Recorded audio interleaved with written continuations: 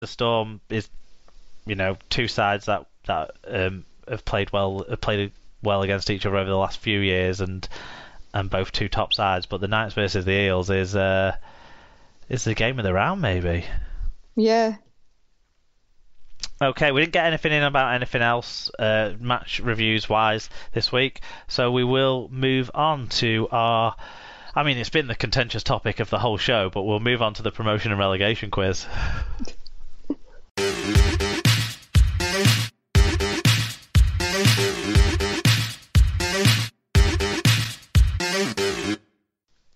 Rightio, it's quiz time, and I've looked back through the sort of Super League era records for promotion and relegation. I just sort of thought it gets a bit too complicated when you go before that, because there were so many different league structures and different amounts of people going up down. Basically, I didn't have time.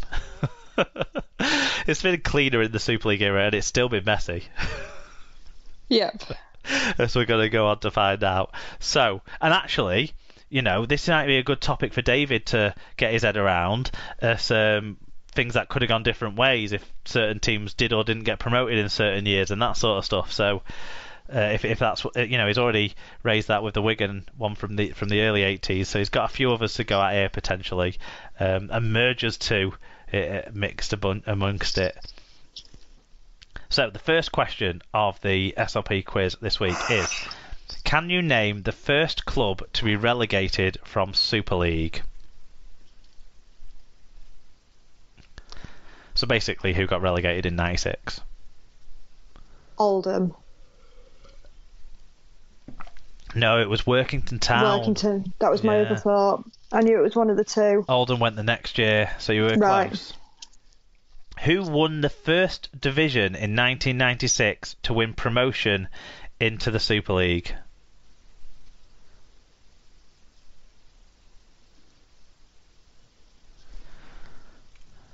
So that was the year before we went up. Who went up the year before we went up?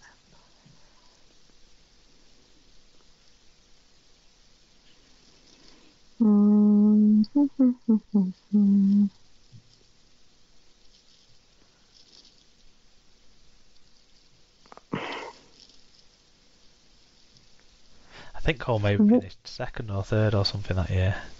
Was it Salford? It was Salford. We're on the board.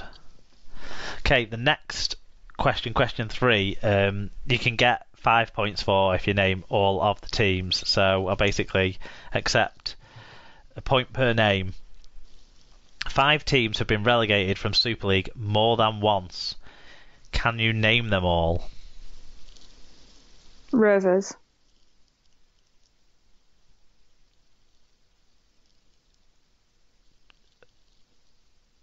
Are you going to name? I'm Wakefield.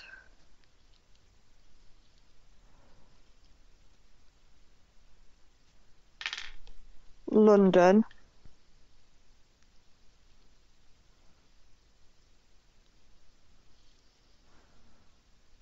They've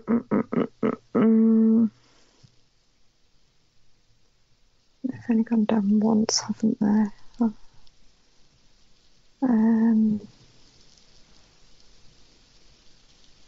Widnes and Lee. So, London, Widnes and Lee are 3 of the clubs.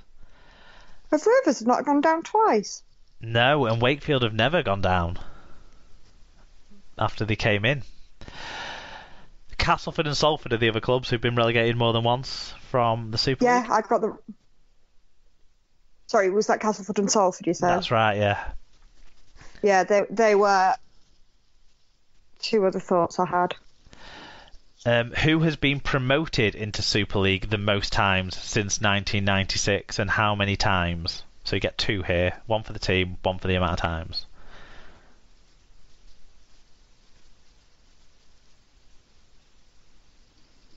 I'm going to say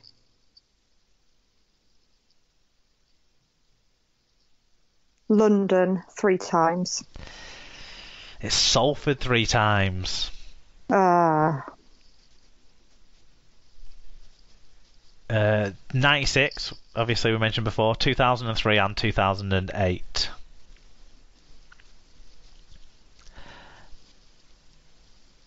This is a bit of a tongue twister, but I think we'll get there. Can you name the last club to be relegated from Super League for the first time? So the last time a club got relegated and it was their first time being relegated. Yeah.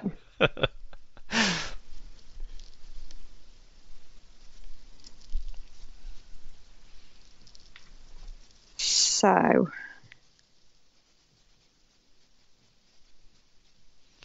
it was their first time being relegated. So,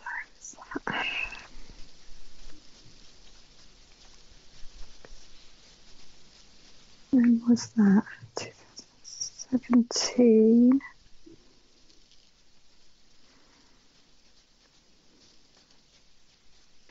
Right, just repeat the question again so I can definitely check.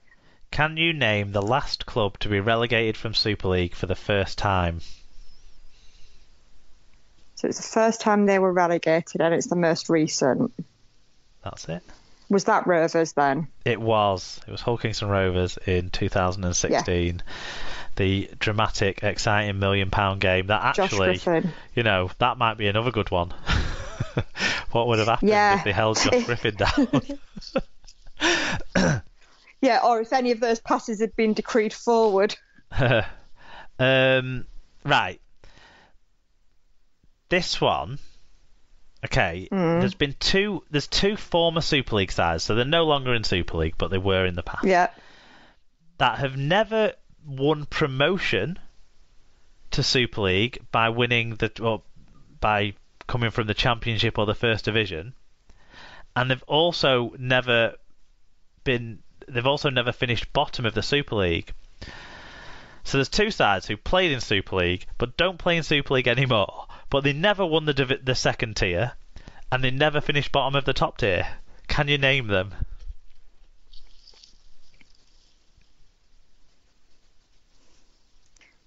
So they've never been relegated out of Super League and they've never been promoted into by finishing top.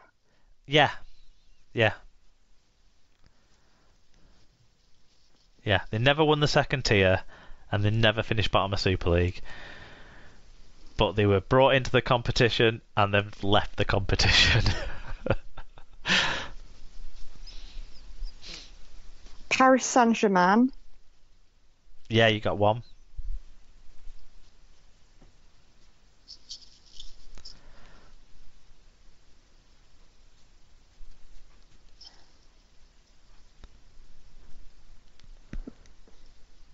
Harlequins?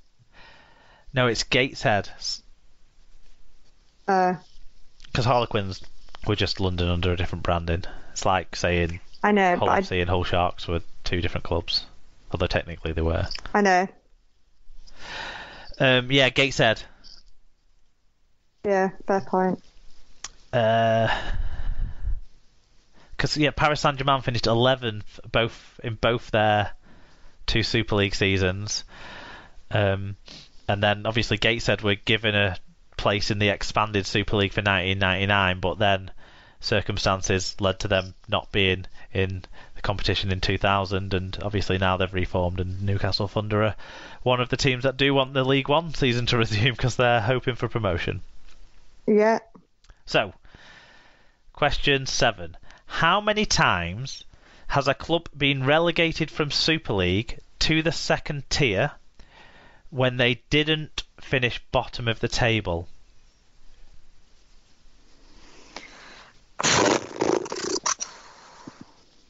So this is in the entire Super League era, from 96 through to 96. 2019, and the various different ways of going into and out of the competition that existed. But how many times has a club been relegated from Super League to the second tier when they didn't finish bottom of the table?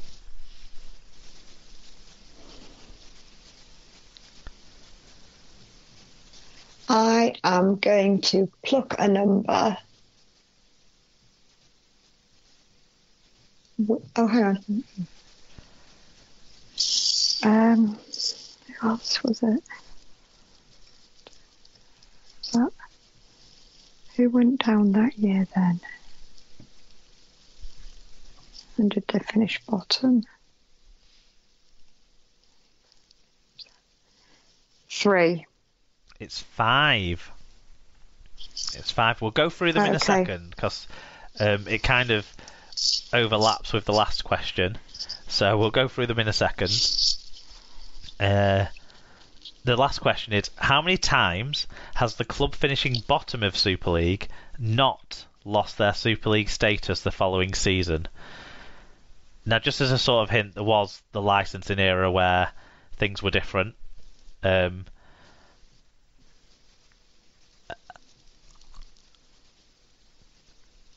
So how many times has the club who finished bottom of Super League not lost their Super League status for the following season?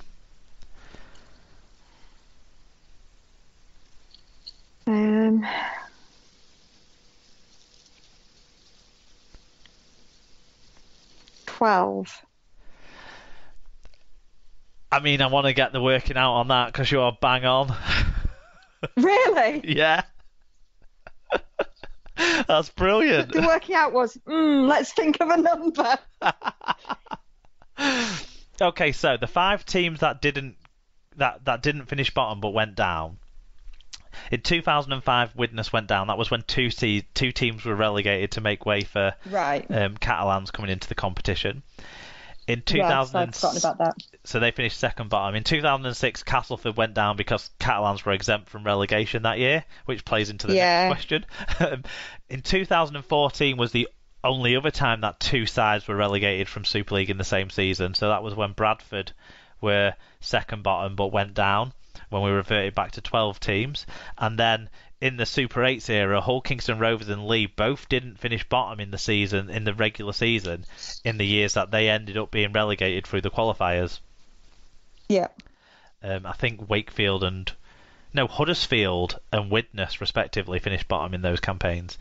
And then in the 12 times, I mean, you got this, so you must know them all. Come on. I was figuring. Yeah, there was 3 times that Huddersfield finished bottom but didn't go down, mostly because the teams going up didn't have as good a stadium as them, I think. But that was 98, 99 and 2000. I think 2000, though, it was the Huddersfield experiment, but either way, it was Huddersfield. Yeah. They played in Huddersfield's colours, in Huddersfield's ground. In 2006, the Catalan Dragons, obviously. In 2008, Castleford didn't go down because of the restructure into licensing, so we went up to 14 teams. Then, obviously, during that licensing period, there were a few, which is, like you were saying, part of your working out. So, Crusaders in 2009 didn't go down. Catalans in 2010 didn't. Widnes in 2012 didn't. Salford in 2013 didn't.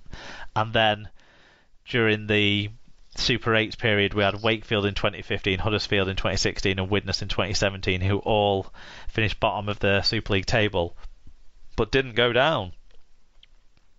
There we go. Yeah. I mean, of those teams, that when you look through that list, you sort of think, I forget that Huddersfield would finish bottom as recently as 2016. I know they've had some not great seasons, but that's crazy. So 4 times Huddersfield have managed by hook or crook to finish bottom and not go down. Yeah.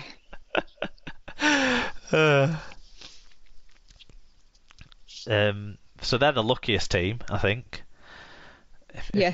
I'm not sure who the unluckiest might be, but they're definitely the lucky. Well, Castleford are probably the unluckiest. Although Castleford also did, I think, get the luck in 2008, and they managed to get promoted when it changed to the grand final system, when they didn't finish top of the league in the championship, and then got promoted one of those times as well. So, you know, they had some swings and roundabouts, innit? Yeah.